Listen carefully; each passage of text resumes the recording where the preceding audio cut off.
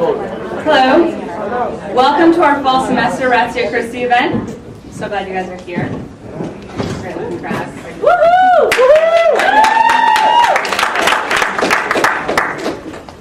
My name is Andrea Murakoima, and I'm the president of Ratio Christi, which is Latin for reason for Christ.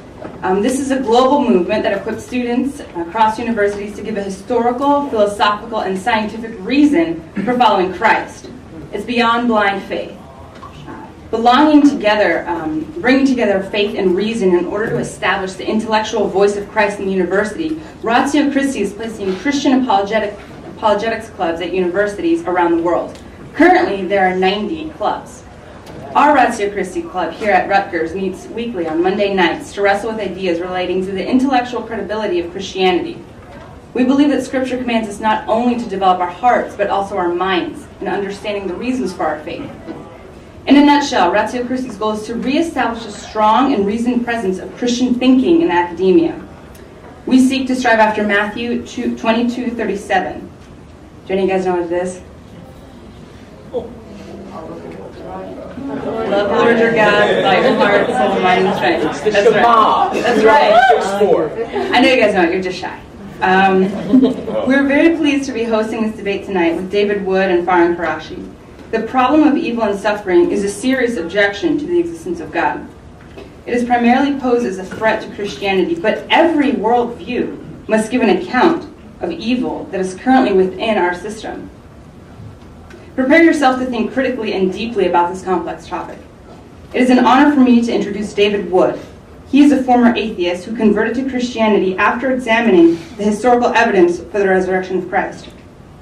He is a member of the Society of Christian Philosophers, the Evangelical Philosophical Society, and the Hume Society, and has partnered in more than 30 public debates with representatives of atheism and Islam. You can reach David at his website at Acts17.net. Now I would like to have William Wolf from the Atheist Student Alliance tell us about his group and Farhan. Then Farhan will begin the debate with his opening statement.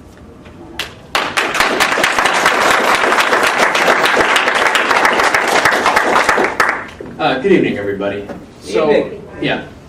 Hi. It is both my pleasure and my honor to be here tonight representing the Atheist Student Alliance, which is one of many secular groups on campus. Now, the ASA is a fully student-run organization for the secular community here at Rutgers. But that being said, I think it's worth pointing out that our meetings are attended by people with a wide variety of religious beliefs, including but not limited to atheism, agnosticism, deism, and even theism. So while our self-defined mission statement may be to provide a sense of community to atheists, agnostics, and their companions on campus, we firmly hold that it is the juxtaposition of belief and the various religious affiliations on campus which really provide color and quality to our existence as a group.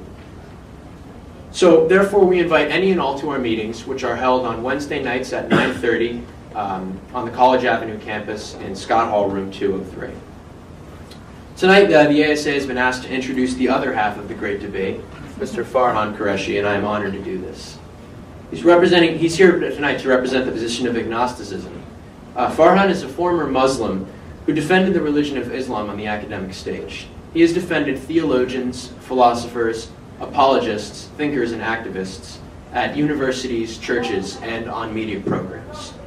He's now officially an agnostic and is the director of the website beliefrevision.com.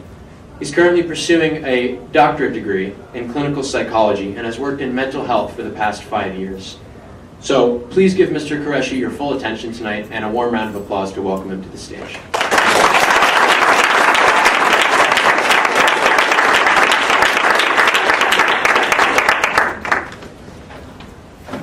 Thank you to ASA, to Rutgers University, and to Ratio Christi for hosting this debate. Thank you for David Wood for joining me on this panel to discuss a very vital subject, at least especially coming from my background working in mental health, and having to see human suffering almost every day, having to see people struggle with mental disorders such as schizophrenia and bipolar disorder and neglect and trauma, and seeing them struggle so hard, but yet regress constantly back to the same behaviors that they came in with.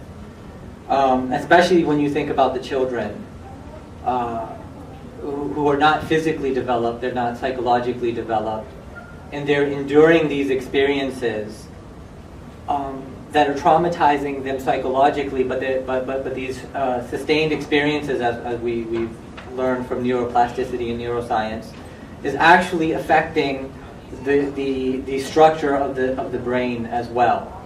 And so when the structure of the brain is wired a certain way, these experiences completely alter the individual's behavior and perception of reality from then on. And so having endured so much suffering, self-mutilation, suicidal ideation, the problem of evil was something that hit my heart pretty deeply.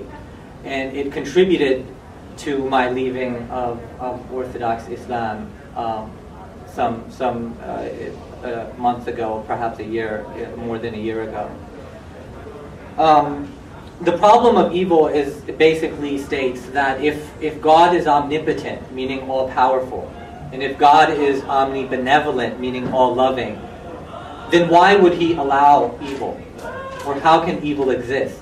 Now, traditionally, certain philosophers may have tried to say that this is perhaps logically impossible for evil and God to simultaneously exist, but that's not the position that philosophers and thinkers take today. It is logically possible for God and evil to simultaneously exist. But is it plausible and is it feasible for God to allow evil and to allow suffering the way that we are experiencing in the world today? And so, before we get into some of those reasons that David can give, I do want to look at the Christian theological perspective on why evil may exist. And we start with the Christian narrative that begins at the fall of Adam and Eve. And it is the doctrine of original sin that signifies our desperate need of a Savior. There are a few things to consider when pondering over the fall of man. The first issue is that the reality of the situation is that an omniscient or all-knowing God must have known prior to creating Adam and Eve that they would sin.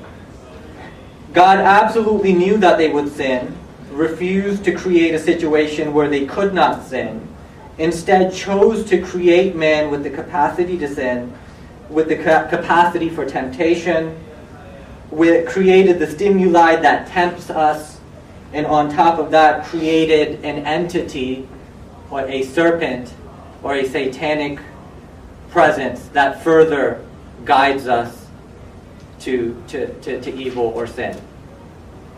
Thereby, God created the precise circumstances for the fall. This means that an omnipotent and omniscient God could have chosen to create otherwise, but did not.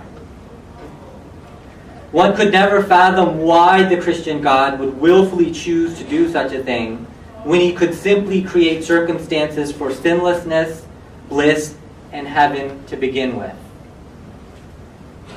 Now, all of humanity were in Adam according to the biblical narrative when he sinned, and therefore anyone and everyone would have made the same mistake that he did. This spells out a level of determinism that demonstrates that the fall of man was inevitable, meaning that God's foreknowledge before he created Adam and Eve that they would sin, and then stating in the Bible that everyone is in Adam. It was inevitable for Adam to sin the way that he did. And as a result, all of the evil and suffering entered the world. So this is the biblical narrative. It spells out that because of Adam and Eve's disobedience of God, all of the suffering and evil entered into the world. And so humanity in their total depravity would endure countless suffering until the world ends. Other species seem to be ignored in the biblical narrative altogether, as if they don't matter. But nothing would ever take this suffering away from humanity. In matter of fact, believers must endure it as well. The solution would only be encountered in the afterlife, and the solution for humanity would be that God must come in the form of a Jewish man who will be violently and dramatically executed as an event in time and space, thousands of years separated from the initial fall. This single event in the entire history of the universe would account for the sin that Adam and Eve committed, but only if the fallible individual believes it using their cognitive processes. If a person fails to come to this conclusion or fails to have the proper belief that this event occurred in our history for his or her own sake, then there will be endless suffering that awaits them in the lake of fire. So again, as we're noticing with the Adam and Eve scenario and as well as with the hell scenario, suffering is a response from God on disobedient human beings. So basically, we deserve to have all of the evil and suffering in the world because of our sinful nature that is also inevitable according to the that was also inevitable according to the biblical narrative.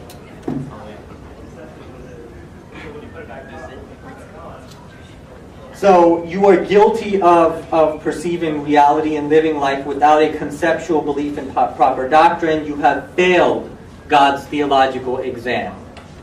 And this is what will put you in a state of suffering that has no theodicy.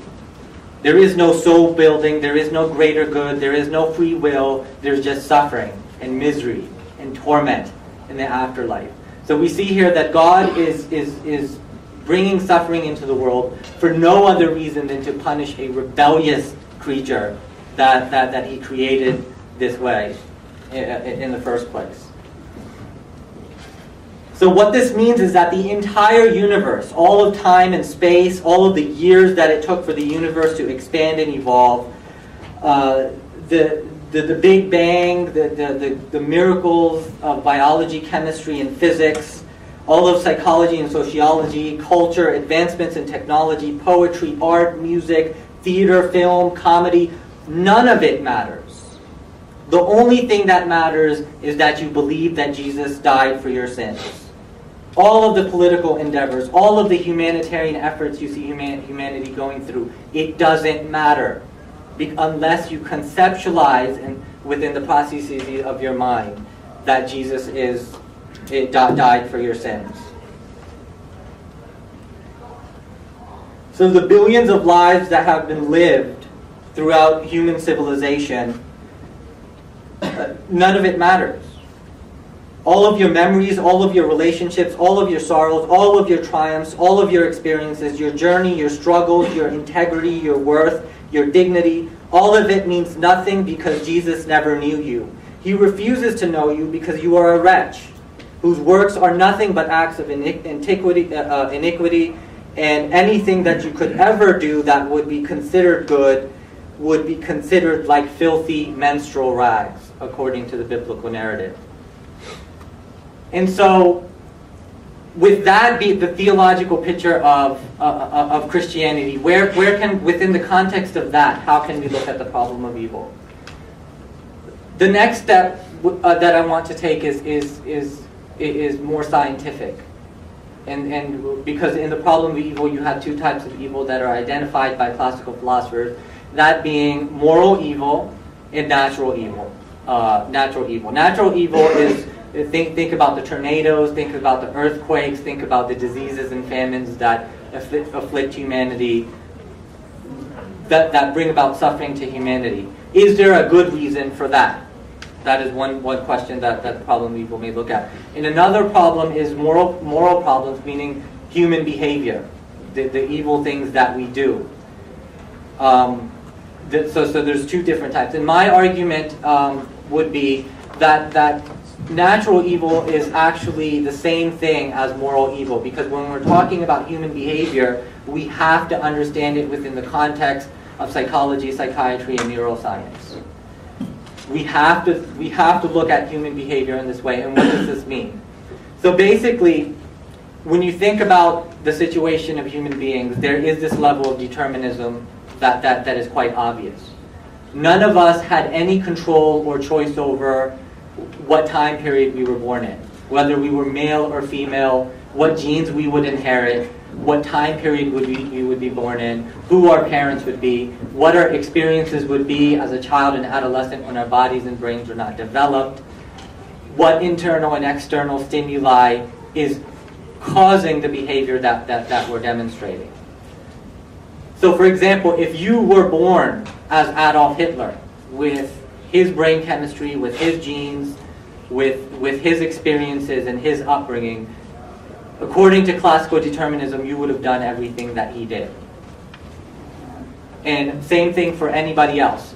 And so, and on top of that, you have to understand that there's this notion of classical and operant conditioning, meaning that the mind can be psychologically conditioned to perceive reality a certain way. So if you were born as a Muslim and you had positive experiences as a Muslim, you become attached to your identity as a Muslim. And therefore, if anyone comes to you with challenging your preconceived notions, the defense mechanisms such as denial are going to kick in, and you're going to spontaneously deny whatever evidence the Christian or the atheist is bringing to you. So there's this emotional attachment to our identity. There's this psychological conditioning, this indoctrination, this brainwashing that can absolutely affect what our biases are and what our perception of reality is. And given that scenario, how can anybody in their right state of mind deny the truth? So with the so the next phase that I want to look at is the reality of suffering. Each and every one of us has gone through sickness. Each and every one of us has gone through death of a loved one. Each and everyone has witnessed, at least whether in our own lives or in the lives of others, people go through very difficult and traumatic times. So the question is, what meaning can we derive from these experiences? Is there a greater good? Is there free will in the suffering that we're going through? And I would contend that there is not. For example, a good friend of mine is enduring multiple sclerosis. Patients that I've worked with hear voices that torture them. What moral values is this teaching them other than to feel sorry for themselves and not know what to do in their situation, other than hope that God would save them in the afterlife? And so the theodicies that David will bring, they might be logical possibilities, but do they do justice to the reality of suffering? Do they do justice? Do they bring about any further meaning or value other than us going through traumatic experiences that are affecting ourselves and our families and our loved ones? So with that, I think I'm going to end my opening statement and listen to David's opening statement. Thank you.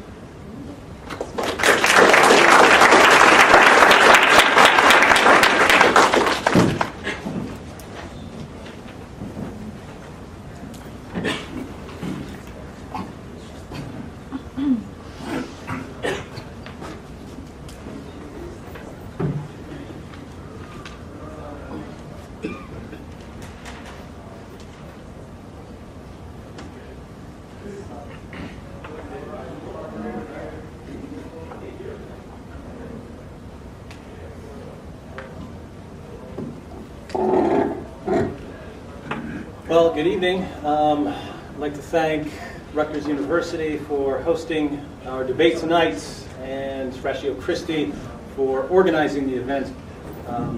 Joseph Joubert said that it's better to debate a question without settling it than to settle a question without debating it. And I don't know if we'll settle the problem of evil tonight, but we're definitely going to debate it.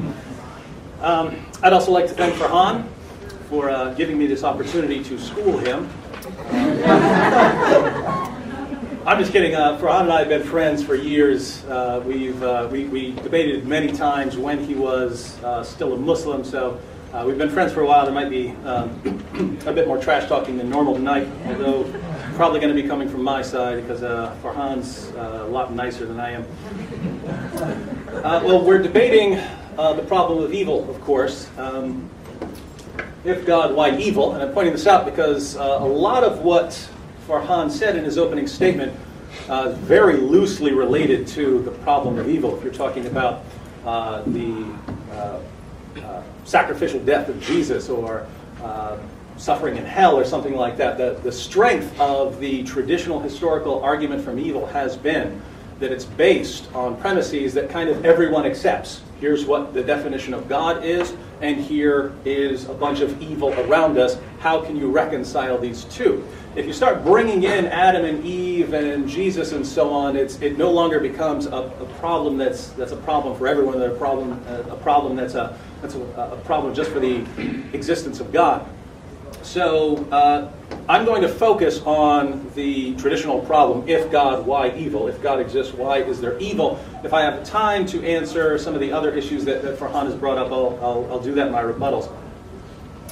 Farhan says that moral evil and natural evil are the same thing. I just want to point out that there is at least a conceptual difference, and that's important to keep in mind because different responses to the problem of evil might focus on explaining one kind of evil rather than another. So traditionally, the distinction has been between, on the one hand, moral evil. So we have terrorist attacks there. Moral evil usually will always involve some kind of moral agent. So someone deciding, I am going to do something bad. So we call it moral evil because it involves a moral agent. So some examples here, we have terrorist attacks, clowns, ghosts, guys with little mustaches, things like that. No, of course, this is Hitler, Ku Klux Klan. This is a serial killer. Some of you young people, this is before your time. This is John Wayne Gacy. He killed and did other bad things to over 30 young people and buried them in his basement. But that's all. These are all examples of moral evil. Then we have natural evil. Pretty straightforward. This is evil that doesn't involve a moral agent. So this is smallpox, a very big problem back in the day. This is the Japanese tsunami. Really cool picture of a tornado here. And this is one of my sons here. He has a genetic muscle disorder. But these are all examples of evil where no person seems to be at least directly involved. Of course, you could give a person smallpox if you had some of the virus or something like that, but usually these things spread by purely natural means. So the question is, for theists, since we are positing the existence of a perfect creator, perfect in goodness, perfect in power, perfect in knowledge, why are things like this rather than some other way that we might expect? So given what we're saying about the origin of the world, you might expect the world to be pretty different from the way it actually is. And so this is the problem of evil, a problem for people who are positing a certain type of cause of the universe. And there are lots of different ways that theists have or can respond. I'll point out three kind of broad categories here. One, people can find problems with the argument. The argument from evil is just that. It is an argument. And if you have an argument, you are obliged to defend your premises, to show that your logic is valid, to show that your conclusion follows from the premises you've laid out. And like all other arguments, we can subject that argument to criticism and say, is this a good argument? Are the premises true? Does the logic follow? Does the conclusion follow from the premises, and so on? And so some of the standard problems that you look for in an argument are inconsistencies. Here I'm thinking of, I might get to this somewhere later if I have time, but inconsistencies. I see a big inconsistency in methodology when we come to the argument from evil. And just to give you an idea, I find lots of times, not necessarily for Han or anyone in particular, but I find lots of times that an atheist will have an extremely high burden of proof for any argument for theism. But we turn to the argument from evil, and I can point out all kinds of problems with the argument from evil, and it's still a good argument, no matter what. And so the idea here is we would have to pay attention to our level of skepticism, or make sure we're being consistent. We can have unproven assumptions. Sometimes we have an argument, we use an argument, And we're assuming something throughout the argument, and it might not have been pointed out, and it might not be true or defensible. So just an example here, one of the most popular responses now in the philosophical literature to the problem of evil is sometimes called skeptical theism. And it goes basically like this. When atheists are saying, why is there so much evil in the world? Can you explain this evil? What's being assumed there is that if God did have reasons for every single instance of evil in the world, God had a reason in his mind, this is why I'm going to allow this evil, what possible basis would there be for thinking that we would have access to those reasons to communicate them? So the idea here is that, if you think about our intellects compared with God's intellects, that God's intellect is, whatever it is vastly greater than ours. And so, if God had reasons, we'd have no basis for thinking, and we're going to be aware of those things. And so this is the position of skeptical theism. It says, in your argument, in the argument from evil, the argument you're using against theism, you're assuming from the beginning that if God had reasons, we would have access to them, and you have no basis for that assumption. How would you, even as an atheist, maintain seriously that I am somehow intellectually obligated to have access to God's reasons when we're having this discussion?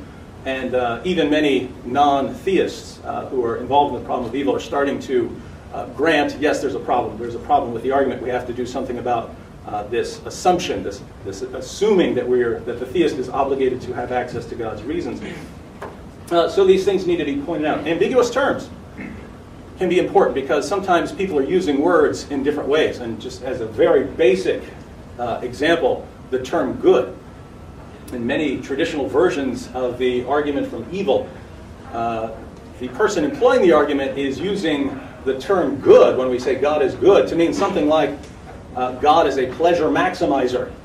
I don't think it's much of a coincidence that the sort of founder of the logical version of the argument from evil was Epicurus, who the gate into his house said, pleasure is our greatest good. And so if you're taking the greatest good as pleasure, well, then the argument from evil follows pretty naturally. God is good, then he's going to be really concerned with giving people lots of pleasure, and we don't have that kind of pleasure, therefore theists have a problem. But generally, well, I don't know any theist who thinks that that's what we mean when we say God is good. You're normally thinking of something like holy or something like that. And there are even theists, certain Thomists, followers of Thomas Aquinas, for instance, who say that when we talk about God being good, we don't even mean that God is morally good. They don't believe God is a moral agent at all. They mean something very different by the term good. So it's important to get our definitions clear if we're saying that there's a clear problem here. So in other words, if there are problems with the argument itself, if we can point out problems with the argument itself, the theist, until those problems are kind of dealt with, since this is an atheist argument, this is an argument of the atheist, until those things are kind of cleared up, it's one option for the theist to say, hey, your argument has a problem, so if you're asking me if God exists, why evil, I don't see a problem yet. Until you clarify why there is a problem and show that you're being consistent, show that you're not assuming anything that shouldn't be assumed, and show that you're using your terms clearly. But assuming that the atheist or the skeptic or the agnostic does deal with those issues, then it might fall to the theist to try to explain the evil. And there are various ways we can do this. Your average theist historically would defend the existence of evil theologically because that person is part of a religious tradition. Philosophers would defend it a bit differently, so we'll mention both of those. And finally, since, as Farhan pointed out, this is not philosophers don't believe that there's a logical contradiction anymore, as Farhan pointed out, that there's a contradiction between the claims God exists and evil exists. It's considered an evidential problem. The evil we see around us, or the amount and extent, or the kinds of evil we see around us, are some kind of evidence against the existence of God. And so evil is evidence against theism. Well, if evil is simply evidence against theism, then it's open. It's one option for the theist to say, okay, it is. It's evidence against me. But now I have greater evidence for my position. And so the theist could say, yes, that is a problem for my view, but I have much greater evidence supporting my view than you have against it. Now, I kind of like the way Sir Arthur Conan Doyle, through Sherlock Holmes, breaks down the problem of evil, because it's kind of how I think, and we're going to get into the idea of explaining the evil here. But this is a part of a story called The Cardboard Box, and it's a story about a husband and a wife, and tragic story ends with the husband in jail for murdering the wife and so on, and they had loved each other deeply, and you see in the story how things broke down and led to a horrible situation. And Sherlock Holmes is sitting there reflecting on the situation. "What is the meaning of it, Watson?" said Holmes solemnly as he laid down the paper. "What object is served by this circle of misery and violence and fear? It must tend to some end, or else our universe is ruled by chance, which is unthinkable. But what end? There is the great standing perennial problem to which human reason is as far from an answer as ever." Now, the reason I like why he sets it up like this is he says, look at all this suffering. What's the reason for all this suffering? There has to be some reason for all this suffering, because otherwise the universe is ruled by chance, and that's unthinkable. Therefore, there must be a reason, whether I'm aware of it or not. And the reason I like that is Sherlock Holmes is famous for reasoning. It's called reasoning from the impossibility of the contrary. It says, once you eliminate the impossible, whatever is left must be the truth. And here, Holmes takes it as unthinkable that the universe is ruled by chance, and so there must be a reason for it. And well, I'll show you why I like that approach.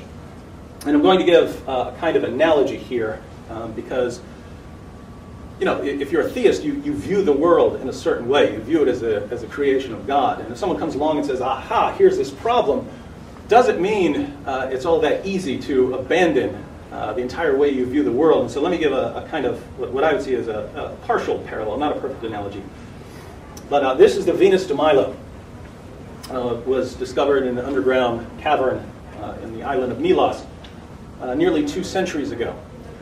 And someone immediately recognized this as a sculpture. And now it sits in a museum. But suppose I challenged that claim. Suppose I wanted to challenge that this was a statue or that this is a sculpture. I might say, you claim that this is something that was made by a sculptor, but I find that a little bit ridiculous, because what kind of sculptor would make a statue of Venus with no arms? I say, if anyone worthy of the title sculptor had made this thing, he would have put some arms on it.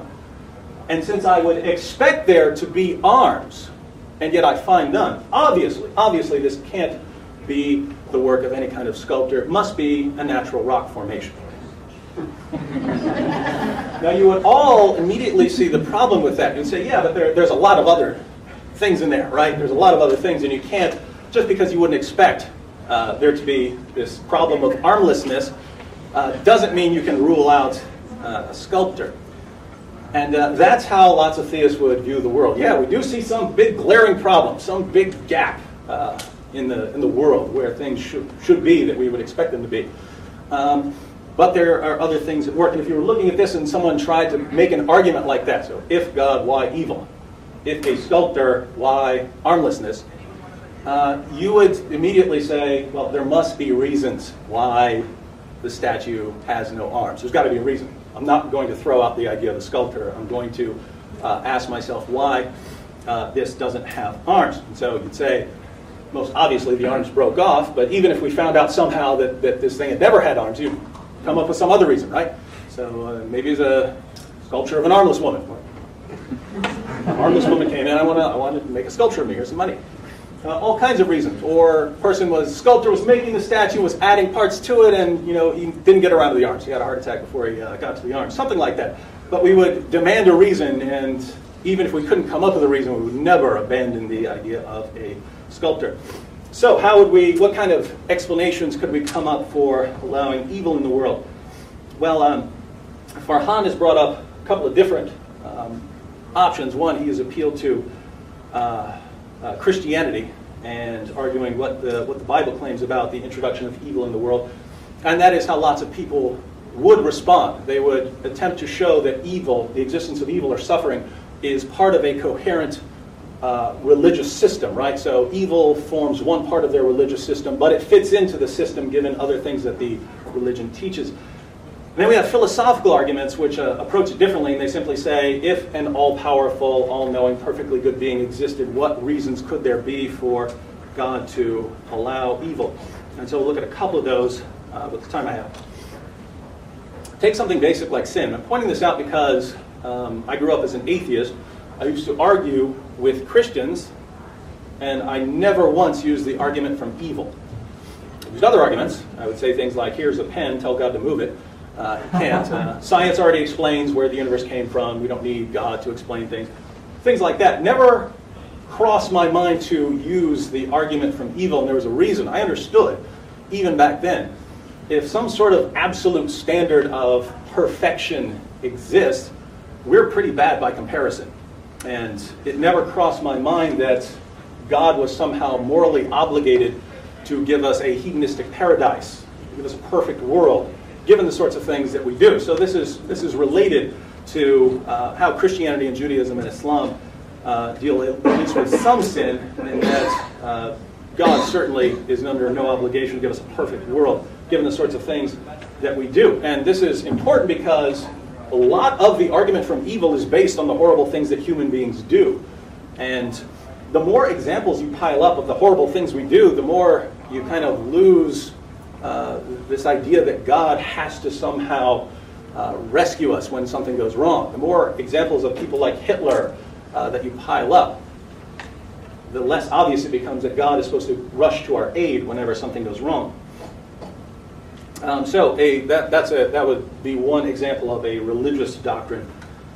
We also have theodicies in philosophy. So a theodicy is an attempt to answer the question, what morally sufficient reason could there be for God to allow evil? And Farhan has mentioned some of these. We're going to debate these here. But let me give some examples. This is from the movie The Stepford Wives. If you didn't see it, it had a scary version. It was a horror movie way back in the day, and then they made a remake, which was more of a comedy. But the idea of the movie is you take your wife to this town, and in the newer version, actually put a chip in her brain. The old one, they replace her with a robot. But your wife is going to be replaced with a perfect wife. And so the idea is you could program your wife to be the perfect wife, perfect in every way for you.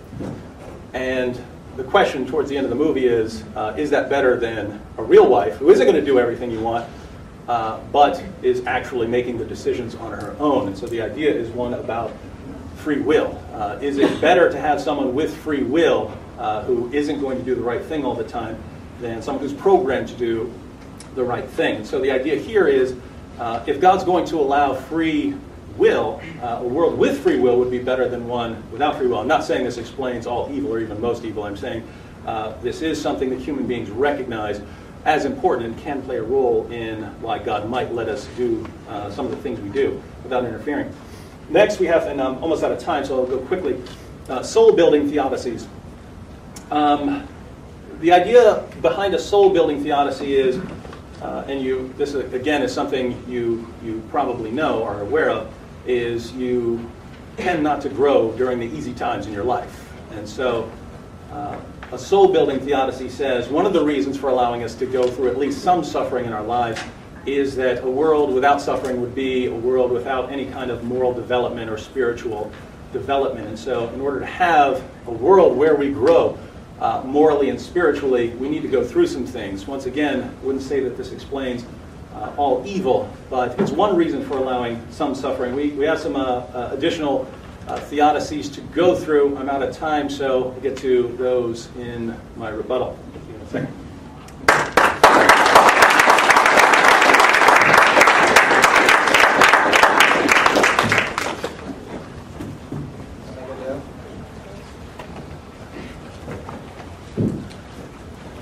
Thanks, David, for that opening statement.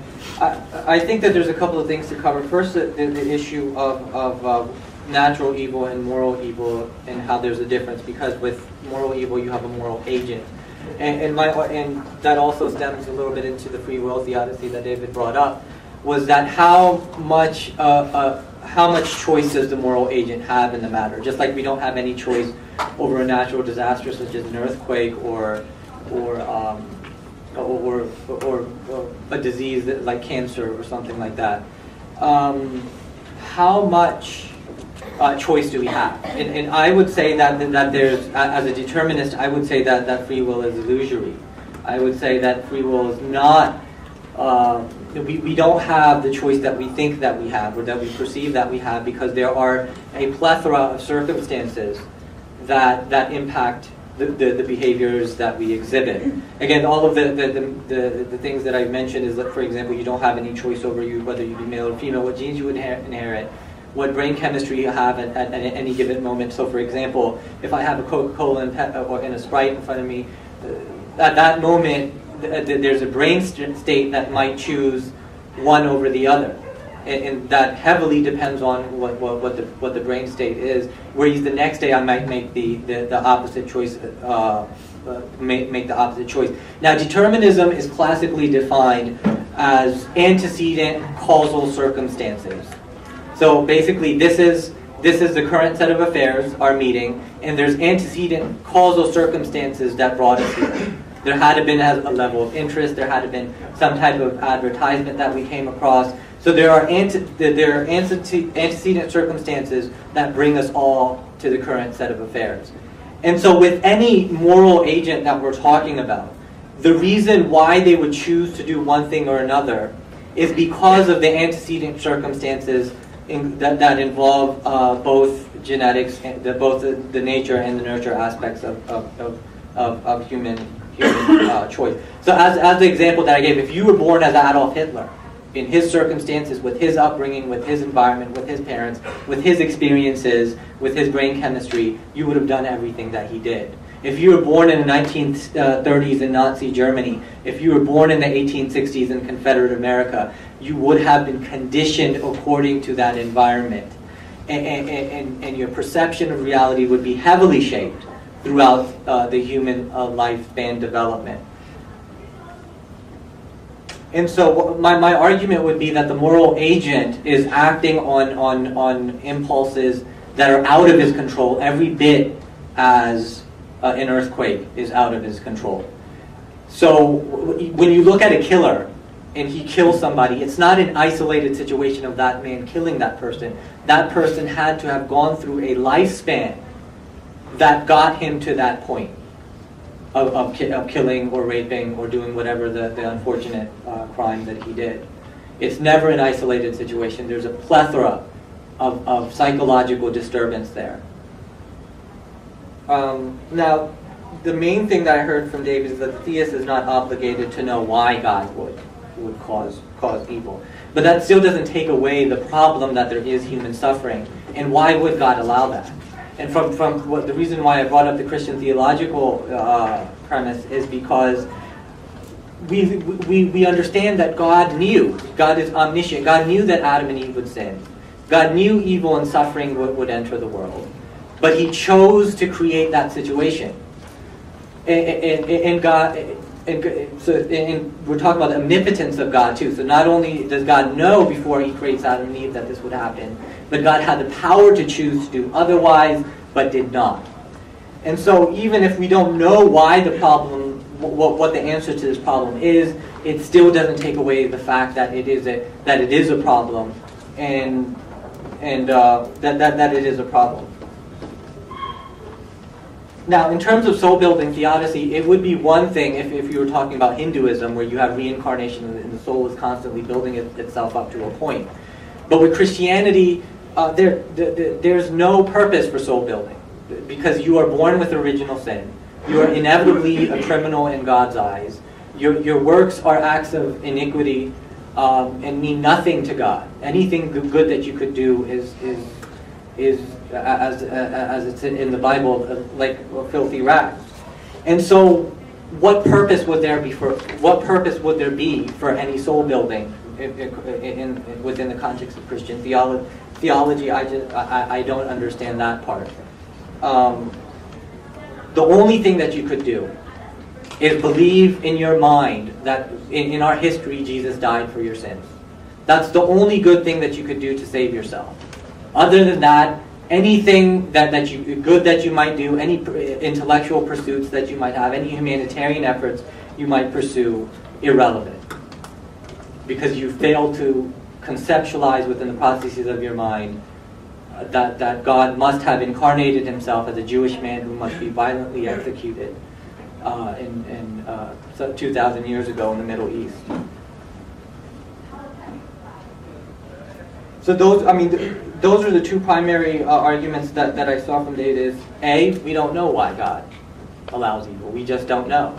But that doesn't take away that the reality of the situation, that it is a problem, and that suffering is real, and it's experiential. This is more than just a philosophical debate, because it's very easy to say that I am not a child suffering from malnutrition in Africa, or that I'm not a child who was molested for 10 years by my own biological father, hypothetically. It's very easy just to brush these things off as you know, a philosophical, a logical debate between two individuals. But these things are very experiential.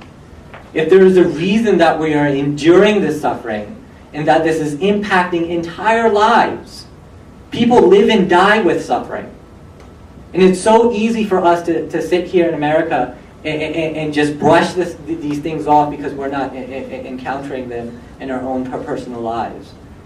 We could have easily been born as somebody who's experiencing countless suffering.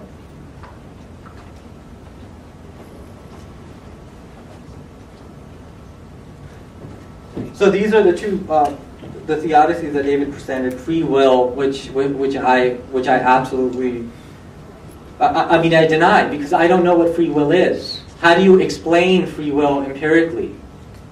Or what is the definition of free will given the clear depiction of determinism and the psychological evidence that we have in terms of human behavior? I still have yet to, in exploring the issue of free will and determinism, I've yet to have a concrete definition of what free will is. If you say it's the ability to choose, then we have to again understand that the choices that we have are limited. The choices that we have are determined, meaning that they are choices outside of our control. And that there is a plethora of conditioning there, and that there's this unconscious mind that absorbs all of our experiences. And so the conscious experience that we're having has a plethora of unconscious phenomenon that is affecting it. So what this means is, if you go through life as a child and as an adolescent and endure a particular type of conditioning, then your conscious experience will reflect that without you consciously realizing what it is that's influencing your behavior at that moment. And so all of the evidence stacks up against free will. We don't have any choice over the suffering that we must endure. The suffering, in many circumstances, is intense. Why must this happen? I mean, these are the questions of the problem of evil, and I guess I'll be hearing from David in his rebuttal more in terms of determinism and trying to see natural evil and moral evil as the same thing.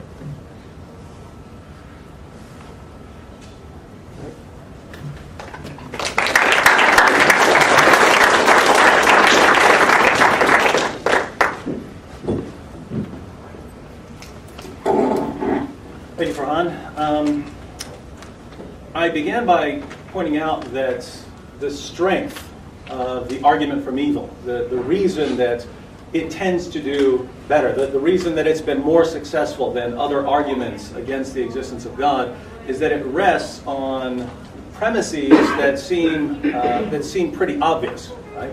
It's obvious what theists are claiming by the term God, that God is a perfect being, perfect in power, perfect in knowledge, perfect in goodness, and that this belief might lead to certain expectations about the way the world should be or the way the world shouldn't be, and we look around and we're kind of surprised at what we find here in the world. And so the traditional argument from evil is based on claims about what the doctrine of God is. That's straightforward, and it's based on the idea that there's lots of evil in the world. That's obvious. And so that was the traditional strength of the argument from evil. Farhan has been eating away at the strength of the argument so far in this debate by making it depend on things like hard determinism or particular interpretations of doctrines of Christianity. And we'll see what that does to his argument here in a moment. So Farhan responds to the distinction between natural evil and moral evil and to the free will theodicy by saying that he is a hard determinist and that that's where the evidence points. Well, I'm a libertarian. Most theists are libertarians. And so if you're saying that your responses to the argument from evil depend on something that theists in general don't agree with, then all I can say is, well, okay, well, I see why this would be a problem for you, but not for me, because I don't agree with the premises that you're using in your argument. Farhan says that he doesn't understand, what free will is, that he's not clear on what free will is. And, some people in here might not be clear on that as well. Take Farhan's Hitler example. So the hard determinist would say exactly what Farhan has said, that if you were in Hitler's position, you had his DNA, you had his genetics, you had his upbringing, you had his brain chemistry, you would do exactly what Hitler did. The libertarian would say, yes, we understand that genetics plays a role in what we do. Yes, we understand that our upbringing plays a role in what we do. We understand that all of this plays a role, but there's something left over. There's something left over. There is the self or the agent or what you want to, or the soul or whatever you want to call it, that means that you're not determined absolutely by the sorts of things that happen. So for a definition of libertarian free will, there is compatibilist free will, which would be a bit different. But free will in the libertarian sense would have usually a couple of requirements. One, that there be alternative possibilities, so that if you did have the same DNA and the same upbringing as Hitler, you could have done something else. So there would have been alternative possibilities open to you. And two, another requirement is that the difference in the choice you make can't just be random, right? So if there was an involuntary spasm in my arm that might not have happened, well, that's an alternative possibility, but it's not something I control. So if you think, just as an example, if you're thinking about where to go to school, if you're going to go to Rutgers, you were thinking about some other place, could you actually make a different decision if you could go back and had the same opportunity over again to rethink your decision? Could you do something else that's not based on a random fluctuation in your brain or something like that, but something you actually had control over? And the reason I've never been persuaded by hard determinism is there are certain things that human beings experience and might seem real to us, might seem the way things are to us, but then we find out that there's a better source of information about how things are. So lots of people way back in the day thought it was really obvious that the sun is going around the earth. If it were somehow different, if the earth is going around the sun, that means the earth is hurling through space and the earth is spinning real fast. That's obviously not true. That's obviously ridiculous, right? And it turned out to be exactly that way. The earth is moving through space rapidly. The earth is spinning rapidly, even though it doesn't seem like that to us. So in this case, things seem a certain way, but there's a better source of information out there. Namely, you take you assemble lots of data about how things move, and then you put it together into the best picture, and you find out, well, the way things seem to you isn't accurate. And let's turn now to how my free will works.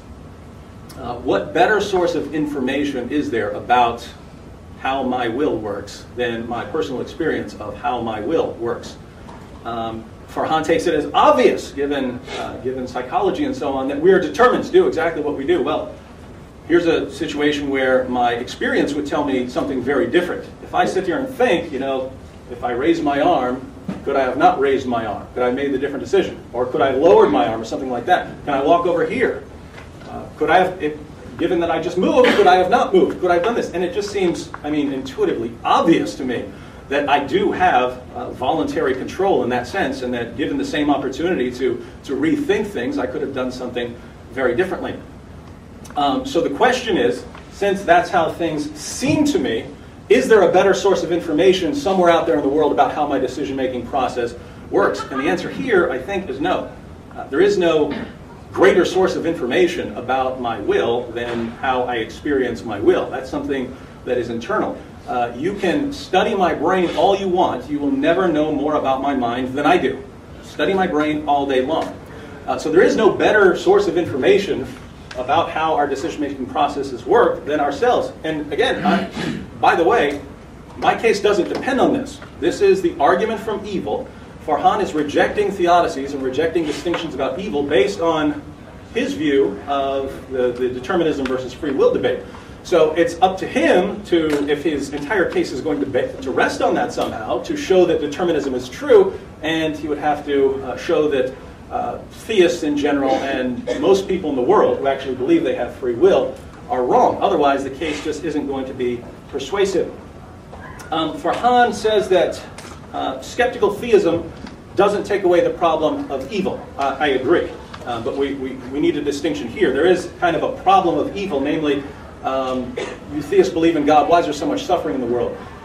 It's very different when we're using it as an argument. When you transform it from, hey, this puzzles me about your worldview, or hey, I'm wondering how this fits into my worldview. When you transform it from that into, here's an argument, here are my premises, here's the conclusion, the logic is valid, this refutes your view and shows you that your worldview is false, that has just transformed what's going on. Now it's an argument. If you're offering an argument, whether you're a theist, whether you're an atheist, you are intellectually obligated to show that you have a good argument. Here are my premises. Here's how I can show that they are true.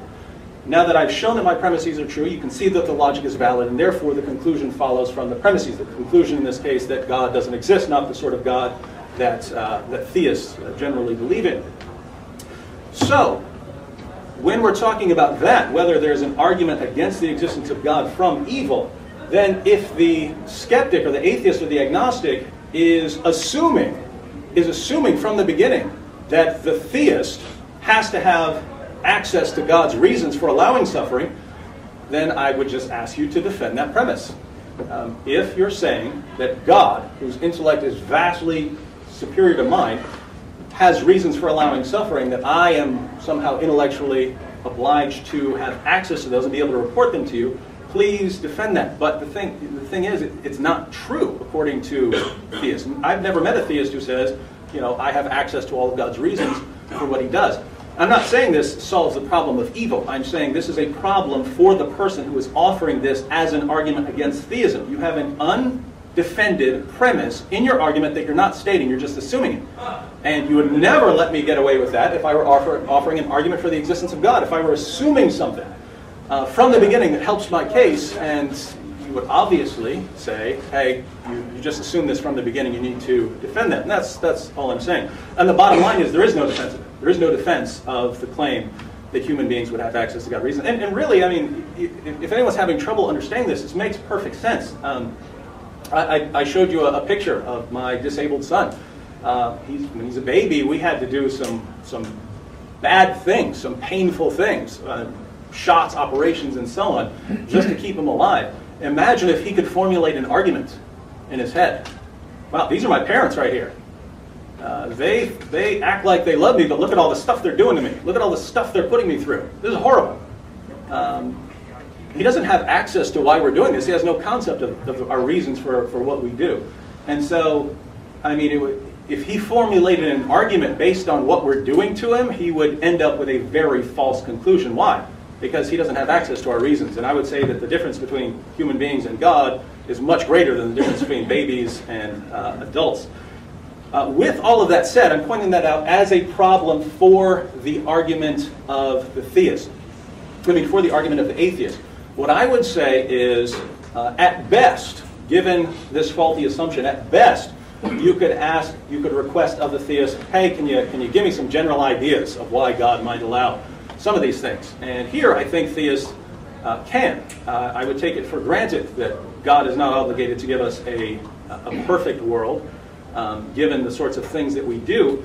So what about some of the other reasons? Well, I think most people know from experience that we don't tend to grow when things are going very well for us, and that therefore at least some suffering in the world is necessary for the development of virtues like courage and compassion and so on. In fact, you can't have courage or compassion if you don't have something going wrong in the world. Now, Farhan says that according to Christianity, so this would be a particular objection to Christianity, there's no purpose for the soul building. And here I just have no clue what he means. Some things are good in themselves. When the poor woman tosses a couple of coins that were basically worthless into the offering, and other people are going by tossing in large, rich people are walking by tossing in large bags of money, well, who kicked in more money? The rich people. And yet Jesus said the poor woman who had basically nothing and chipped in basically nothing did something far greater.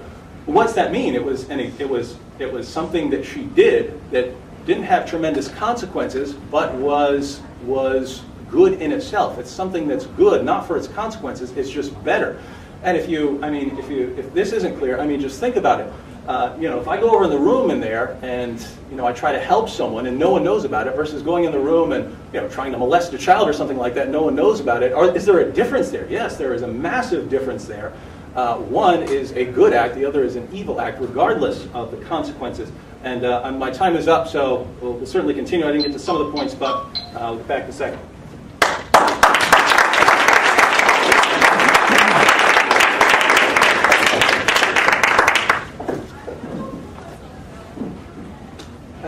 Thank you, David.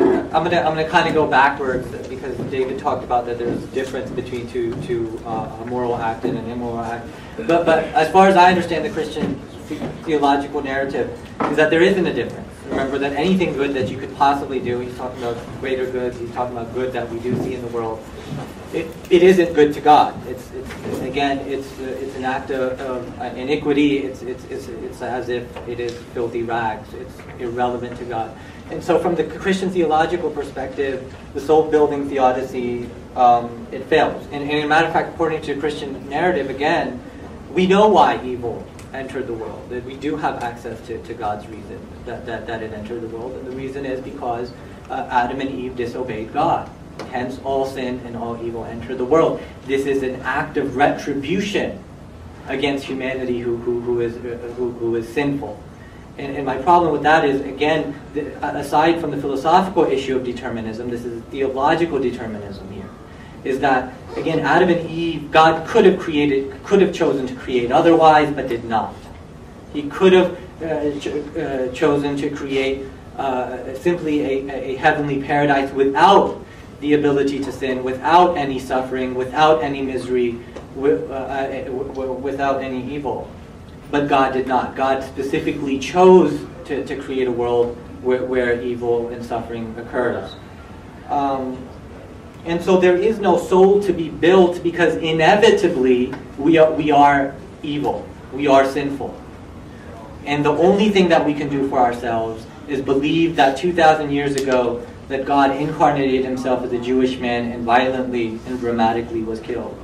That's the best we can do against the scenario that we're dealing with from a Christian theological perspective. Now, in terms of the free will determinism issue, he said that it's intuitively obvious that I can do this or do that. And that is how it is perceived. But the scientific data, which can be provided in terms of psychology and neuroscience, says otherwise. Again, when we talk about determinism, we're simply talking about antecedent causal circumstances. These antecedent causal circumstances include genetics, include brain chemistry, include intelligence. Our IQ is not in our control. We have no control at all over how intelligent our biological organism is. We have no choice over the environment we are born in that would condition us and bring us up and give us the experiences that we're having. The internal and external stimuli that we are responding to are completely out of our control.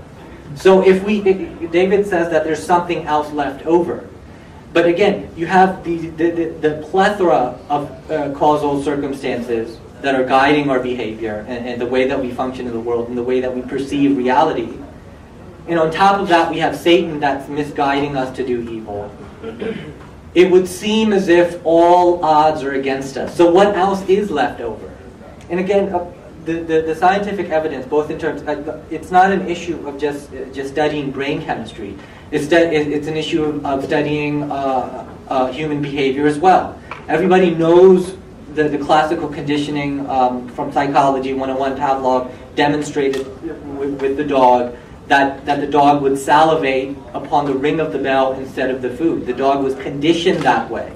And so are human beings conditioned in a plethora of ways. Again, if you were born in a Christian home and become attached to your identity, you find consolatory reasons for existence in your Christian faith. You become attached to that emotionally. Or if you're a Muslim and you become attached to that emotionally, that is going to formulate your biases and how you perceive reality the way that you do. And so again, I would contend that nobody in their right state of mind would reject truth knowingly.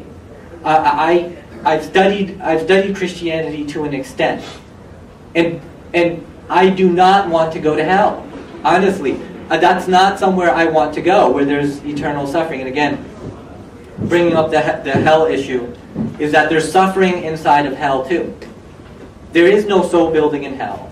There is no free will in hell. Suffering is an act of retribution and punishment from God. There is no other reason for evil in the world according to the biblical narrative. If there is, I would like to know what it is.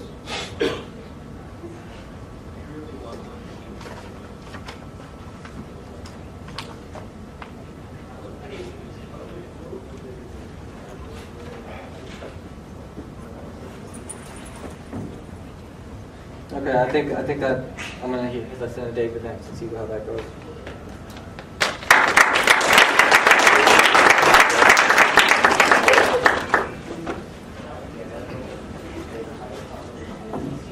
All right, Farhan continues to say that according to Christianity, our acts don't matter because our righteousness is as filthy rags. That's what the Bible says. There it's talking about our righteousness before God in the sense of do we live up to God's standards? And the answer according to the Bible is no, you don't live up to God's standards. God is perfect. You're not going to live up to that standard. Does this mean that no act is good or bad, or that there is no such thing as virtue, or that a person can't become better, or that it's not better to be courageous than a coward, or that it's not better to be compassionate than something else? Is that what that means? Is that the biblical position? All kinds of passages we could go to here in the Bible if we're going to, if this is going to be part of the argument from evil now, and that a kind of soul-building theodicy is inconsistent with Christianity. Let's just read a quick passage from the Bible. It's from Romans 5. So Paul, who quotes the Old Testament passage, our righteousness is as filthy rags, also says in the book of Romans, therefore, having been justified by faith, we have peace with God through our Lord Jesus Christ, through whom also we have obtained our introduction by faith into this grace in which we stand. And we exult in hope of the glory of God. And not only this, but we also exult in our tribulations, knowing that tribulation brings perseverance, and perseverance, proven character, and proven character, hope. And hope does not disappoint because the love of God has been poured out within our hearts through the Holy Spirit who was given to us. So, let's review here. We exult in our tribulations. Why? Because tribulation brings about perseverance, and perseverance, proven character. The sufferings we go through lead to a better character. What is that? That's a soul-building theodicy in the Bible that Farhan says soul-building theodicies are inconsistent with.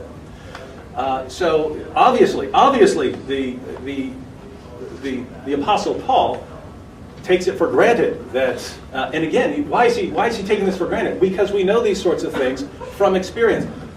I want to say I am sympathetic to people saying, hey, that doesn't solve the problem of evil, right? Because there are other examples we can look at. You know, I look at my children who might die in their first couple of years.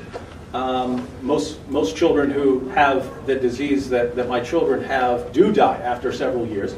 So I look at that and how is their soul being built? Right? How are they becoming better people, more virtuous people? So I'm very sympathetic to the claim this doesn't solve all evil. Never claimed it did. Free will theodicies, saying that a world where we have free will, even though we might go wrong, is better than a world where we never have any ability to choose. That's something, again, that is obvious to human beings. You know that a real wife is better than some kind of Stepford wife who's been programmed. What's that mean? It means you understand that there are good states of affairs that involve free will. Now here, Farhan raises another objection to this concept by pointing out that human beings use their free will to sin. God knew this and created us anyway. Now, as a general rule, I reject any claim that would demand my non-existence, or the non-existence of all of you, right? What is Farhan saying? God knew we were going to do wrong things, therefore he shouldn't have created us. Therefore he should have done something else. A claim calling for our non-existence. The world would have been better if we had never been created. I reject that in itself. But let me give you another example, since I've been talking about children since it came up. I have a couple of healthy children, a couple of children with a genetic muscle disorder. All of my children I knew before I ever had them were going to do bad things. I know that. If you're about to have a kid, hasn't been born yet, I will tell you right now, that kid is going to be a liar. He's probably going to steal something. He's going to do all kinds of bad things. Do we really say, wow, we better stop having children? The world would just be better off if we just stopped having children, didn't have any more kids, because all those future generations of kids are going to do bad things. We can prevent a lot of suffering in this world if we just stop having kids. True. Absolutely true. We could prevent all suffering right now, just nuclear holocaust. Let's just nuke the entire planet. No more suffering, ever. Is that really better? Is that a better kind of world? I don't know. I hear that a lot from atheists and agnostics today. This world would be better if we were never here. God shouldn't have done it. God knew that these things were going to happen and shouldn't have created us. And wow. Here again, if that's what your argument is depending on, your argument just isn't going to be very persuasive to people who see the world differently. So again, the classic traditional version of the argument from evil rests on some very straightforward premises. And if you can combine those premises and show that the conclusion follows, you've got a pretty solid argument there. Problem is when it comes time to actually defend the premises and start filling in the holes and responding to the objections, you start getting into all these weird issues where most people aren't going to agree with you. Most people aren't going to agree that the world would be better if none of us existed. Most people aren't going to agree that they have no free will, that free will is just some kind of illusion. Most people aren't going to agree with these things. So if your argument is depending on them, the argument is only going to be persuasive to you. It's not going to be an argument that you could defend. Farhan says that the scientific evidence shows we're determined. Classic example of overstatement. There is scientific evidence that shows that the choices we make are related quite a bit to things like our genetics, to things like our brain chemistry, to our brains. We know this. But the determinist wants to take things a step further and say, therefore the scientific evidence proves that free will is an illusion. Absolute nonsense. Absolute nonsense. That is a radical claim to say that all my experience, all my life, I can go to Burger King, I can go to McDonald's, or even bigger decisions, it was all an illusion. My mind was made up. The moment I was born into this world, that's the way things were, and I never actually had a real, genuine decision that depended on anything other than the way things were long before I was born. That is a radical claim, and if your argument is depending on that, and your basis for rejecting theodicies or anything else depends on that, then once again, you've got an argument that just isn't going to be persuasive. So where are we? We're asking if God exists, why does evil exist? Given some possible reasons for allowing some suffering, and given the difference between the level of human beings and the level of God, I think that's the best that theists can be expected to do. And we see there are all kinds of reasons for God to allow suffering, and certainly more that we don't have access to or that we don't even talk about tonight. There are dozens of theodicies that have been offered by philosophers. I haven't seen any kind of clear evidence that there is a successful argument from evil, and I'm starting to wonder if there is one.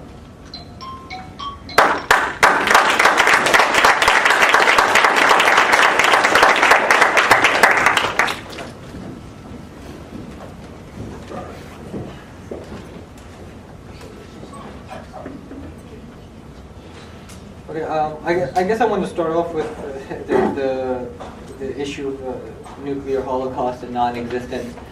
I'm not posing that it would be better for us to not exist, nor am I arguing that it would be better for us to not exist. I'm wondering why there must be evil. Why could not God choose otherwise? Why couldn't He create a world where there was no suffering, where there was no evil, where there would be no capacity to sin? And the fact of the matter is that if God is an omnipotent and omnibenevolent God, you're arguing that God is all-loving and all-powerful, that God could have chosen to do otherwise. God actually wants to choose to do otherwise because He loves each and every one of us. And yet, 2/3 of humanity, according to Christian doctrine, deserves to go to hell because they do not believe that within time and space, Jesus had to have been killed on a cross. Where there is eternal suffering with no purpose except retribution, with no purpose except for punishment. In the model of that brings about the free will versus determinism in the criminal justice model, the reality of the situation is that these criminals don't deserve to be punished. These killers and these rapists and these terrible people, the terrible behavior that we say, they need to be punished. They need to be rehabilitated because they are psychologically disturbed beyond their control. Nobody in their right state of mind would want to kill somebody. Nobody in their right state of mind would want to rape somebody. These are psychological disturbances that have antecedent causal circumstances. People are born into situations where they have these urges or they develop these urges beyond their control, to a large extent, if not entirely. And it's very easy for us to say that we would never do such a thing because we've been brought up a certain way, or we've been the ones to have the lucky genes and the right and a normal set of a normal brain chemistry state. In terms of, again, what I want to argue is relative perception. That each and every person does the best that they can do within their given capacity. Each and every one of us has a perception of reality. Whether you're an atheist, whether you're a Muslim, whether you're a Hindu, whether you're an agnostic, you have a perception of reality. And the best that you can do is work with that perception of reality that you have. Inevitably, you're going to have biases. Inevitably, you're going to have delusions. We all do. But that's the best that we can do. And God has to understand that. In order to provide justice, He has to understand that. But instead of there being soul building, there's judgment based on doctrinal beliefs. And the problem of evil, like I said, is defined biblically speaking. Adam and Eve sinned against God. We have this original sin. We naturally are sinners. And therefore the suffering and evil that exists in this world and the suffering that we will endure in the afterlife is a retribution of God against us. There's no other reason in the Bible that I've seen that explains why evil exists, other than Adam and Eve sinned, and we are evil creatures that cannot meet, like David said, do not line up to God's standards. But God created us that way. God created the precise circumstances to make this come about. God could have chosen to do otherwise, but He did not. And so I'm not arguing against our non-existence. I'm not saying that because evil exists, that God does not exist. What I'm saying is that it's not plausible or feasible for there to be an omnipotent, all-powerful God and an omnibenevolent, all-loving God, and for evil to exist the way that it does within a Christian theological framework. Thank you.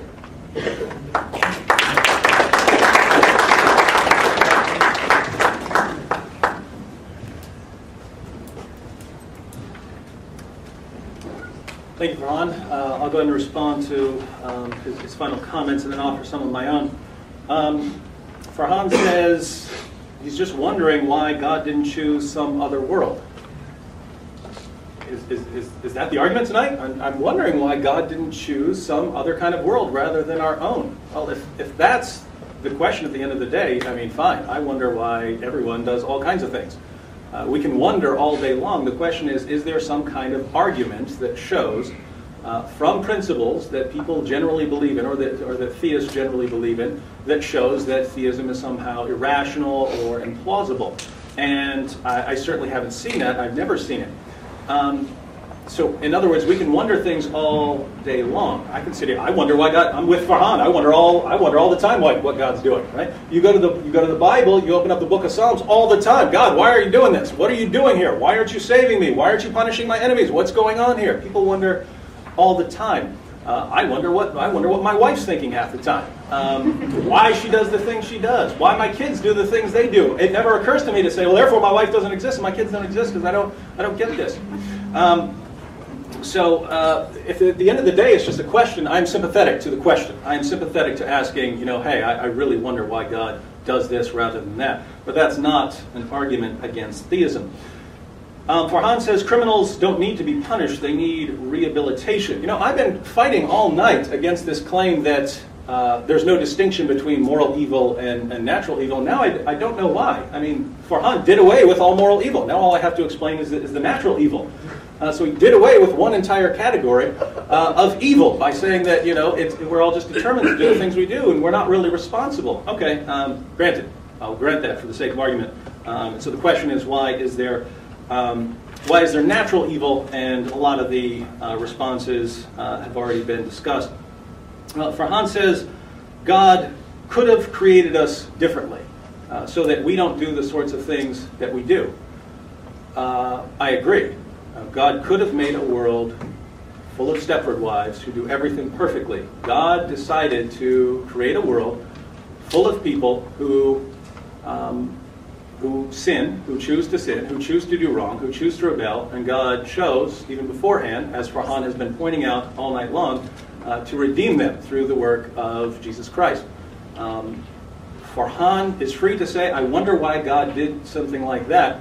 But given Farhan's shaky moral foundation on determinism, I don't know how he can say, therefore my moral values are the correct ones and God's are wrong. How do you say that, right? In other words, if you say, here's how God chose to do things, I have a problem with it. Well, I mean, Farhan, if you're determined to have a problem with this or something, I'm wondering how that affects how seriously we can take your claims. Farhan is telling us, hey, he's just been determined to think this way. Well, why should I think that the way you've been determined to think is a correct way to think about God or a correct way to judge God? In other words, if we're just this product of particles in motion and upbringing, why should I trust any conclusions Farhan makes about what's right and wrong? He was determined to think that way. I have no basis for saying, well, I really need to think about what he's saying about morality here and apply it to God. I don't understand the basis. So the point here that I've been trying to get across is I don't think theists can sit here and say, here's why God allows that instance of evil. Here's why he allows that instance of evil. And some of the traditional responses that have been given in the world of philosophy, I think they explain some evil, certainly not every instance of evil we find. But guess what? That's my point. That's my point tonight, because I call this the skeptic's dilemma. The skeptic's dilemma. I pointed out that people can be inconsistent in the level of skepticism they're applying to various arguments. We've seen that there are lots of problems with the argument from evil. There are lots of things the atheist or the agnostic or the skeptic just can't defend. Well, the atheist has a choice in being consistent. The atheist can either say, well, I'm going to let this argument slide anyway. He can do that, right? He can say, even though there are all these problems, I'm going to let the argument slide anyway. Well, if that's the case, if that's your standard, then be consistent. I can think of 50 arguments right now for the existence of God that you're going to have to let slide if you're letting them slide, even though there are problems. The alternative is to say, well, all the arguments for the existence of God that I reject, and I apply this very high level of skepticism, I'm going to reject all of those. If I can find any reason for doubting it, then fine, be consistent, apply that same high level of skepticism to the argument from evil, and you're going to have to reject your own argument.